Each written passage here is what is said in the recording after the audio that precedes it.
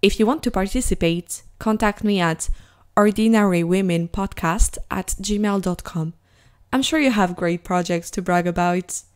You can also follow me and message me on Instagram at ordinarywomenpodcast, on Twitter at ordinarywomenpc, or on Facebook on the page Ordinary Women. Hello everyone, welcome to Ordinary Women, and today I have Virginie with me. Hi Virginie! Hi! Thank you so much for being here and participating. I'm very excited to have you. Thank you! I can't wait to do this interview with you. Same, can't wait to hear what you're going to talk about. Can you start by giving a quick introduction of yourself? Sure! So my name is Virginie, I'm from France. You may hear it by my accent. I am almost 25 and I'm kind of in the cultural and museum world. Yeah, basically it is. Cool. And can you tell us something unusual about you? Actually, I thought about the fact that I am a highly sensitive person. So the HSP stuff, in French it is hypersensible, but actually it's not so unusual because it's about like 15 to 20% of the population that is highly sensitive person. But yeah, I kind of feel it is part of my personality and who I am on my daily basis, so I had to put that on, yeah. Yeah, definitely. Can you explain a bit what it means? So when you are a highly sensitive person, it means that everything you feel, everything you experience or think or live will be really intense. It can be translated in many, many forms. In my case, my senses are really developed. All the senses, even the touch, my resistance to pain too, or everything I think, everything I feel, I will cry in a lot of situations, even though it is happy or sad or when I'm angry or hungry too. Actually, it's every time, like I'm crying all the time, but it doesn't mean I'm sad or weak or whatever. It just means I'm having a lot of feelings and I just cannot express them in another way or unless I cry. It's kind of weird, but it's also in a way kind of a superpower. Because everything you experience, everything you live, it's really intense, but also in a positive way. And I know it makes me feel really, really happy and enthusiastic about a lot of things. I love everything I experience, and I feel I have a lot of interest in everything. And this is so great, actually. That's so cool. Thank you so much for sharing that with us. And since here we talk a lot about being a woman, I would like to know, was there an event when you realized you are a woman? Well, actually, that's kind of weird because I couldn't find one, I think. I think, obviously, like most of the women I know and most of women in the world, actually, I think our first period was one of the most representative events concerning the fact that we were women. But in my case, I tried to remember and I couldn't really remember. Actually, what I remembered was the fact that I was different from men. Not the fact that I was a woman, properly speaking, but really the fact that we were different from men. For a lot of stuff, I remember my mother like really telling me, oh no, Virginie, you shouldn't, for instance, say that kind of stuff because it is not good for a girl to say that, like implicitly meaning that boy could. And I was always like, but okay, but what if I just want to act like a boy? What if I just want to act like just like someone and just not necessarily like a woman or a girl at that time? And I remember I was really pissed off I couldn't do the same stuff that boys do or did at that time, like playing a lot of video games or saying some stuff that couldn't be said by girls or playing in the mud or I don't know, a lot of stuff that was really reserved to boys, and I felt so jealous about that. Oh yeah, that really sucks. Do you play video games now? Do you do now things that you were... Well, I think I do. It never prevented me to play video games, actually, because I did anyway. But I think I didn't play video games as much as my brother did, for instance. But now I just don't give a fuck. I just play video games. And I play Pokemon, even though I'm a girl, and I just don't give a fuck. And all that kind of games that are said to be meant to be played by boys, And the contrary is true too. I mean, you can also play Alexandra Lederman if you're a boy. Yeah, completely. Okay, so yeah, at least it didn't prevent you from. And did someone actually prevent you? Like, you were talking about your mom. Like, for instance, did your mom ever say like, "No, I'm not gonna buy you this game because you're a girl, so you shouldn't play this"? I mean, she didn't necessarily told me because sometimes she just did things without me to know it. But yeah, I think she did. Or sometimes I think she also just didn't buy like, or I don't know. Actually. I don't know. I think also linked to the sports, I think she made me go to like dance, swimming, ride a horse, and I really love that. But she never told me that I could do sports like soccer, football, martial arts, whatever. I didn't even know in a way that these sports could be practiced. Yeah, well, I hope that now that you know, you will do whatever you want. I guess like skating. When did you start skating? I began skating almost a year ago. I'm not so great at it yet because I don't skate a lot. But yeah, I really like it and I feel such a badass on my skateboard actually. And I began to play football too again.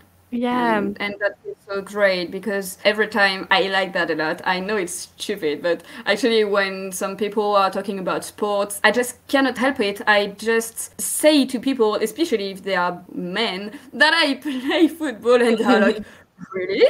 Do you? Oh my god. Oh my god, yeah.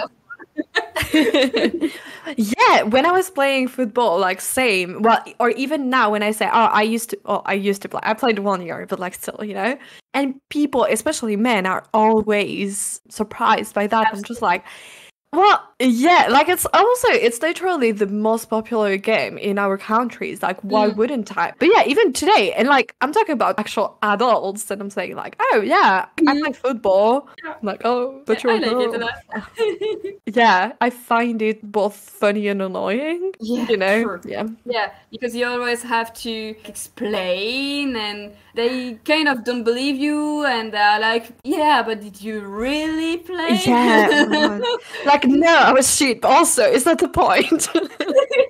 Exactly. Yeah, but I really like it. So now it's kind of different. And since I understand the gap that exists between women and men, I just try to narrow this gap now. Like, I don't try to narrow it on a worldwide scale, but I mean on my own scale, like with the people I know and my friends and family, I really try to narrow this gap, even though it's really hard because I mean it's just in our brains and you cannot just make it disappear like that. Yeah, completely. And as you were saying before, like we've literally grown up like this. Yep, absolutely. So yeah. Yeah. Changing a bit subject. Did you grow up with any feminine role model? I guess not so many. No, not football so many. player, feminine role model. But, nope. Well, no, I try to remember, and I think the only women I considered, if I can say so, as models at the time were fictional characters. So it says a lot about who I admired because I couldn't find a proper figure to admire, actually, I think. Since I had to pick some fictional characters, but these characters were some pretty cool and badass girls too. Tell us more. Yeah. I want to hear more. Yeah, well, actually, I think it is really common, but I really, really liked and loved, and it is still the case today, Mulan. I'm so in love actually with that character, and still today I think it's one of my favorite movies. I really, really like her because she's such a badass and she's fearless. I mean, even though she's fearless, brave, strong and determined, and she has a dragon pet, and even though all that, she's still sensitive. Like, she's a sensible person. Yeah, like there are some scenes, I don't know if you really remember the movie, but there is a scene she just finds a doll. And the doll actually belongs to a small girl that got killed we guess she got killed by the bad guy. And this is such a sad scene, and Mulan just takes the door and she just grieves a little bit and then she leaves. And it's really important to me because, I mean, it's not because you are sensitive and because you feel a lot of things and feel sadness and stuff that you cannot be brave and accomplish a lot of things. Yeah, this is so true. And on the contrary, like, it is normal to have emotions, and if you don't express your emotions, well, that's not good. That's my line. True. No, but yeah. And so what did you learn from Milan? Actually, I think it's the same that I just told you, that you really can be someone with a lot of feelings and in the same way being really smart and friendly and helpful and fearless and with a great mind. And this is just one and only person right now, and she's this whole stuff, she's mixing it together, and she's a badass. Yeah, and so complete. Yep, so absolutely. Great. And do you currently have female role models? I think I have some. I think I really look for models that are just true, and women want women to be true to themselves. Like there is a woman on Instagram who is French. Her pseudo is My Better Self. I don't know if you know her. Vaguely, yeah. Yeah, and she really is a great person because she really in the like an empowerment of yourself, but in a way that you don't have to accomplish great stuff and great projects and be in a really great shape and eat like in a really healthy way every day or anything like that to succeed and to be yourself and to be true to yourself. And it's really inspiring because I feel like there was a great trend about the fact that you should wake up earlier and eat in a better way and do more sport if you could and walk a lot every day and stuff just to feel good and to live in a good way and to live a good life. And I don't think it is a way in which everyone has to live, because in my opinion I really need to just enjoy life and just stop asking myself questions.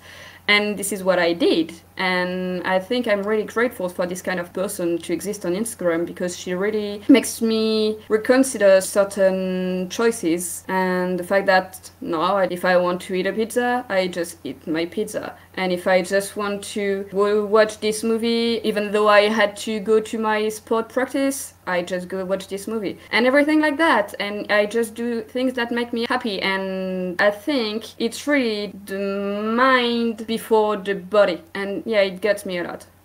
Yeah, I really like that type of thinking as well.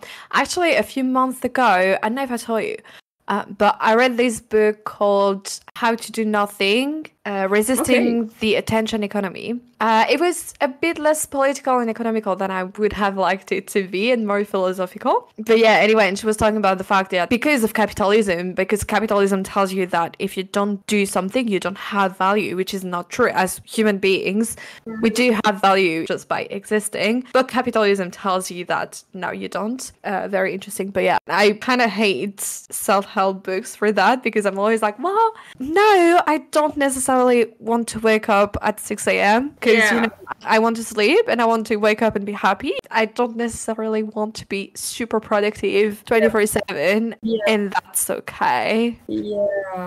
Yeah. Mm-hmm. I think everything that we have to remember about that is that we just don't have to feel guilty the same way that we did before. I know it's my case and I really try not to feel guilty for everything. Actually, before that I used to feel guilty for everything if I just didn't follow my diet or if I didn't do my sport, anything, and it made me feel so bad when I didn't. And now I'm just free of guilt and I feel so much better actually.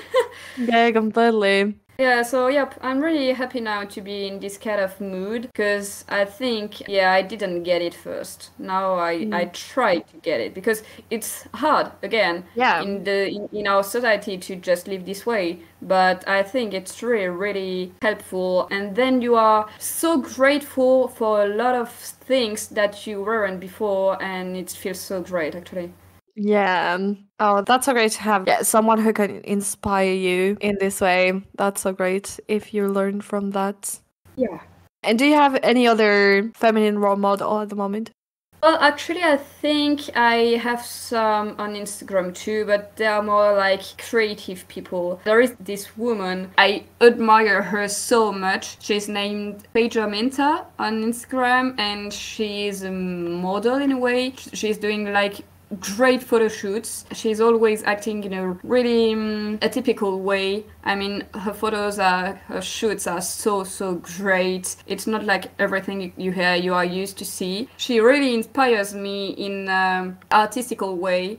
And there is also another woman, and the account is Juniper Fox, and it's about a fox, but it's also about the woman who like lives with this fox with Juniper, and actually she lives with a lot of animals and foxes and possums and a lot of animals, and she's just so gentle and so nice, and she's like incarnated tenderness actually, I think, and I love her so much. Oh, I'll go check her out. Yeah. Sounds like a lot of wholesomeness. Yeah. Nice. Talking about less wholesome things, how did the lack of representation of women in society impact you? Actually, I don't really know. I never asked myself this question before, I think, because I just tried to, like, my models were some women, but there were also a lot of men, actually, because I thought I could do the same. So I didn't ask, yeah, I didn't ask myself a lot of questions. Yeah, actually, it's okay, yeah. But yeah, today I'm really like, gosh, it's getting better, but we still have a long path before us. Yeah, definitely. Okay, cool. I think you know what time of the podcast it is. It is time to stop talking about other people and to start talking about only you. Oh. So, what project you want to talk about today? But actually, I wanted to talk about my professional project, which kind of was modified over time. When I got to high school, to the university, I first began to study English for 5 years. I kind of liked it and kind of hated it at the same time because I've always loved English, but it was really hard for me. I really struggled getting there, and I didn't really see where it was leading me. Because when you are doing, as I did, a research master, you cannot do a lot of things after that. You either get the chance to teach at a great level, like in the universities or stuff, or you have to do more research. I didn't want to do either of them, so it was kind of a problem. And at the same time, I got the chance to live to Rome for a year during my bachelor. And during this year, I just began to observe the fact that I got really interested by guiding people all over the places and just talk about a lot of things that happened on these places and just tell stories and stuff. And I really liked that. And when I got back to Lyon, where I live, I had to submit a project for after my studies. And I was kind of lost. And a teacher heard about the fact that I really liked to guide people. And he told me, but you know, there is this special courses that is provided by the exact same university that you are in right now. And I was like, really? And he was like, yep, really. And so after my master's, so after my 5 years of English studies, I actually got in this new year of study. It was just 1 year, but I got in, I passed the exam, and we was like a really small year group, so it was so nice to practice and study all of us. What I studied during this year was to learn how to guide people, how to do guided tours, what to tell and how to tell stuff, and where to find all the stuff I had to tell people. And it was really, really interesting. And we had a lot of courses about art, architecture, sculpture, and paintings and stuff. And it was really, really, really interesting. It was just so intense, because everything was condensed in just 1 year, even not actually in some months, because after that we have to do an internship. And I got in a museum and it was so, so great. I began to feel what I really wanted to do. And it was that. I really wanted to guide people to do guided tours. And yeah, so that began 2 years ago. And now I'm still doing this kind of job. So I'm really proud of myself, because if I look at 5 years before that, I think I wouldn't have been able to see how at ease I would have been today. And actually it is the case. So I'm so, so proud of myself. Yeah, that's very cool. And you definitely should be proud of yourself for that. Is it the main thing you're proud of? Like, are there any other reasons why you're proud of yourself for doing it? I'm really proud, because when I was in school, I hated when I had to do some presentations, like... Really? Yeah, in front of the whole class. I hated that. I was so scared and I just couldn't stand it. And it is so strange, because as long as there is a subject I'm funded to, then it just goes away. I would lie to you if I told you that I am not anxious before my first guided tours every time I have a new subject, or whenever I'm in a new museum or a new place and that I have to present myself and stuff. But it just goes away really fast, and I really, really enjoyed that, because a few years ago it was so different, and I hated that, and I was really, really not at ease at all. And today I'm like so proud of myself, because everybody, even people that I don't know, just cheer me up. They just all cheer me up, like saying like, you're so great, you are so meant to do this today, you are so interesting, and it feels so great and empowering, actually.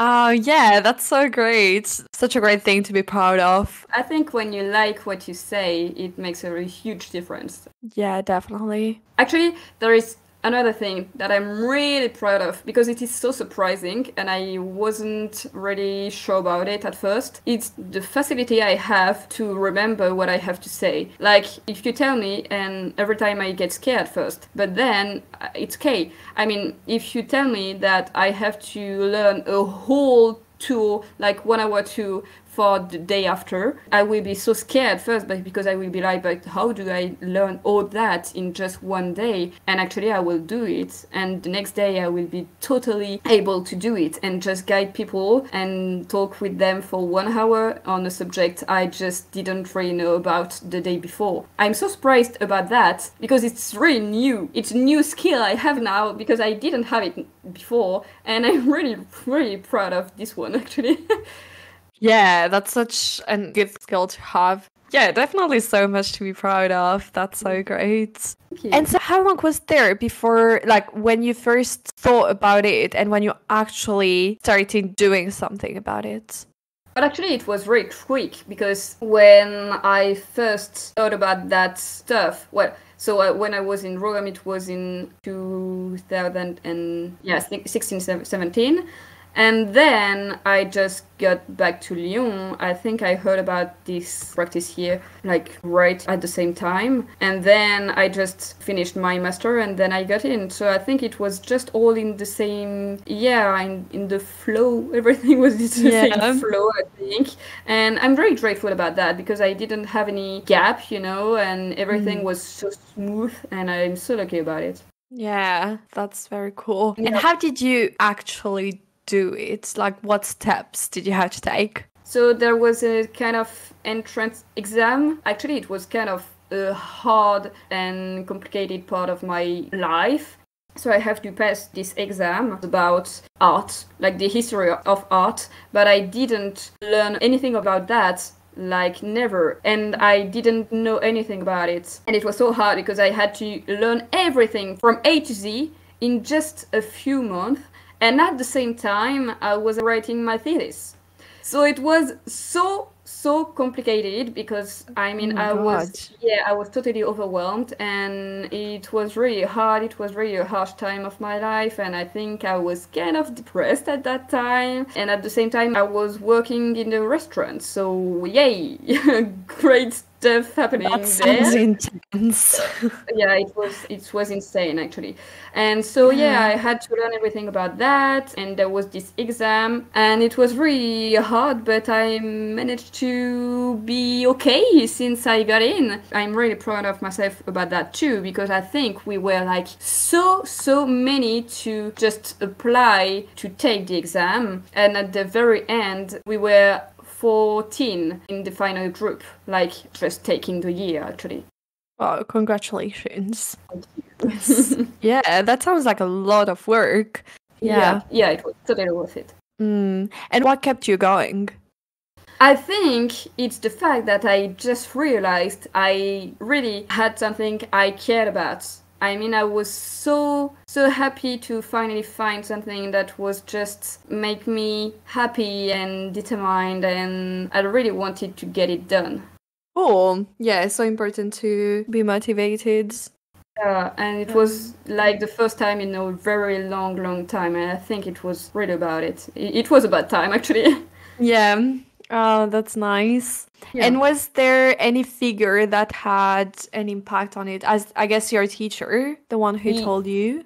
I think, yeah, I think if this teacher wasn't there at the good time, because the timing actually was perfect, because I was just talking about that with a friend, and the teacher heard me, and he was like, this exists, this like year kind of a bachelor, so actually in a 1 year bachelor, and he was like, that exists. But actually I wasn't talking to him at all, so yeah, I'm really happy and grateful he was there at the exact same time. But I didn't have any model for this kind of field. I mean, concerning guided tours and tour guides, I didn't know anybody who was doing that before, and it was really new for me. So I was my own model actually.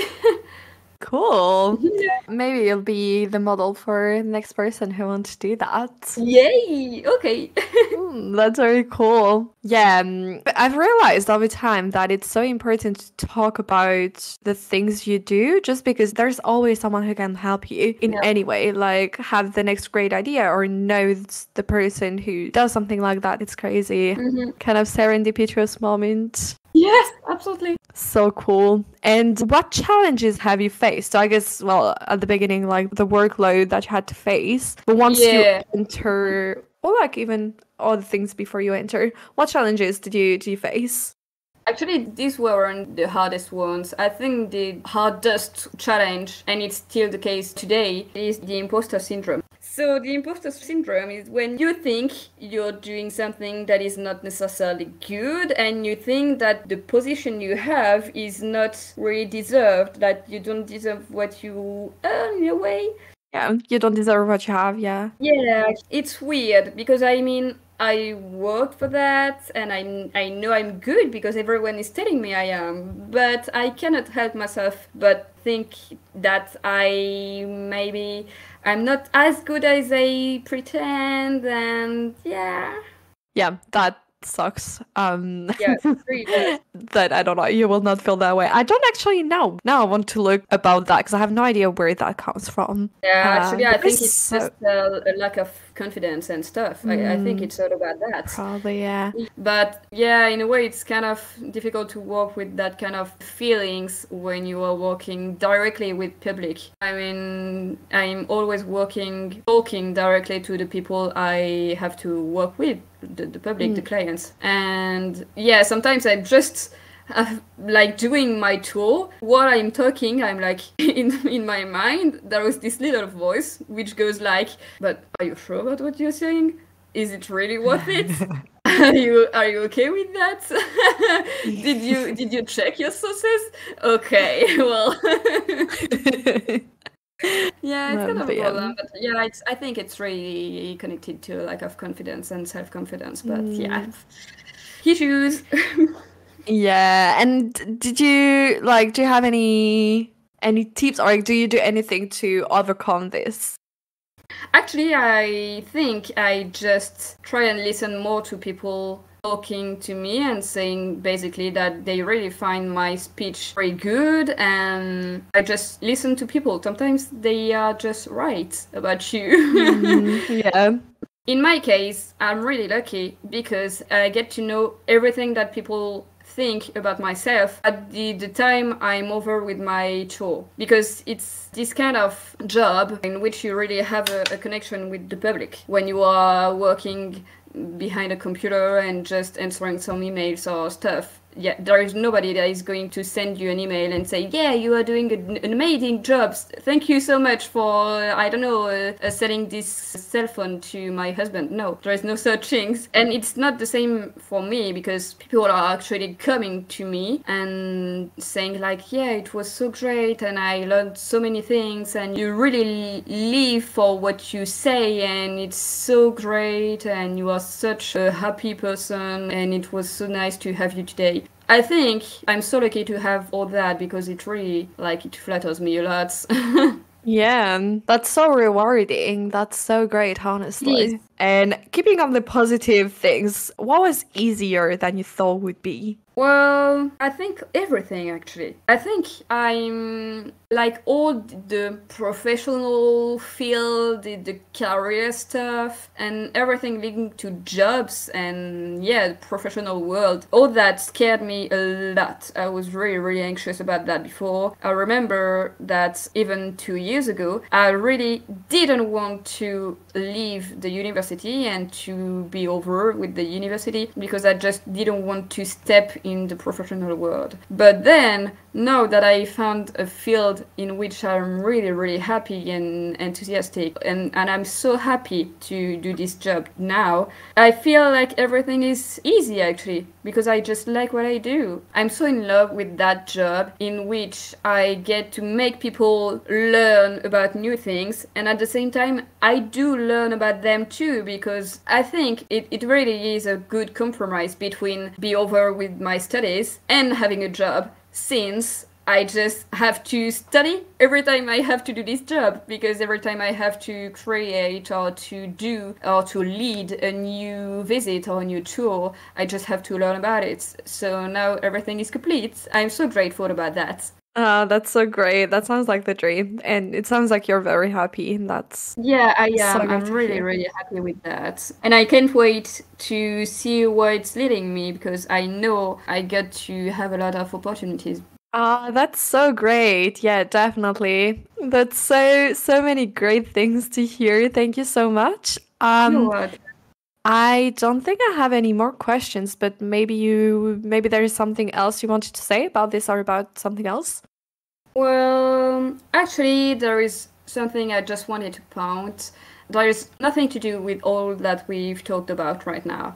But Yeah. actually, even though I'm having such a great time with my current job, there are some times in which things can go down, and it is my case. I just quit my job in which I was so happy because I didn't had a good relationship with my boss. And I just wanted to say that it is okay, and that I just felt it inside, and that I just wanted to share it with you, because I think it is really important to separate what you have in your mind and what you really need. I mean, in my case, I just thought this was my dream job, and I just worked for them for like 1 month, and I actually felt like really it was my instinct, and my intuition told me that I couldn't stay there because it was toxic, it was bad, there was no gratitude at all. I got really anxious about all this atmosphere,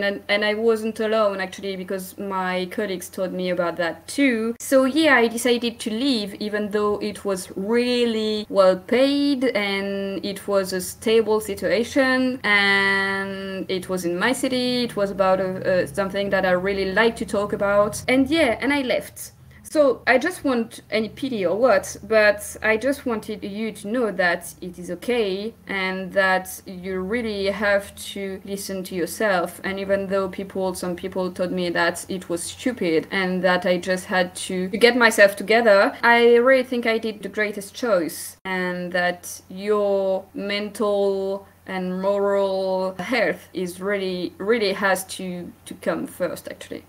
Yeah, I definitely agree with that. And yeah, I definitely think you did the right choice there. Your mental health must be prioritized. And what's the point of working with that type of people? Like, Absolutely. nothing good will come out of it. So yeah, there is no point. Congratulations on leaving, honestly, because I think that's brave. And also, like, you have a new job. That's actually quite inspiring, or like very inspiring, you know? You're Yeah, not happy you decided to quit and now you're doing something better. I also think it's really for the best. And the other things I wanted to talk about, it's in the same vibe, that is the fact that you should go see a psychologist even though you shouldn't feel the need to. I don't know Yeah. if I'm clear. I mean, yeah, I just got a new appointment and now I'm just going to see a psychologist again. And I'm so happy Oh. about it. Yep, in December. And I'm really happy about it because I did before for some years and then I didn't because, money. And then I realized I really needed that because I don't feel like I'm not just trying to kill myself every night or whatever, and I don't feel so bad or whatever, but I feel like I think my mental health is really important and that I need to meet the professionals that are working about that. And as you would go and see a doctor if your foot aches, yeah, you also have to go and see a psychologist sometimes. And even though you think everything is good in your life and stuff, I really think it's really important to get used to go see a psychologist. And everybody, according to me, really should try to do so because we just put it aside, and I don't think it's so good. It is really good. I mean, yeah, you really have to check it out sometimes. Yeah, check that as you would do a checkup on your body, do Absolutely. a checkup on your mental health. Yeah, definitely. And I would add also that for so many people who talk about quite important mental health problem, a thing that comes back all the time is the fact that they wouldn't feel legitimate at first because other people are having it worse or like things like that. But yeah, that's not a thing. Like even if some people, sure, there will always be worse, but that doesn't mean that you can't get better and you can't get help. And yeah, 100% agree with that. So to everyone listening, go get your appointment. Yay! Yeah. Yeah, absolutely. Well, thank you so much. We're reaching the end of our episode then. Thank Thank you. you so much for coming and talking. That was so interesting. Yeah, thank you very much for being here today. Thank you. And as the guest of the podcast, you have the very last word. The mic is yours. My last word will be a sentence. Actually, it is to enjoy all the little things.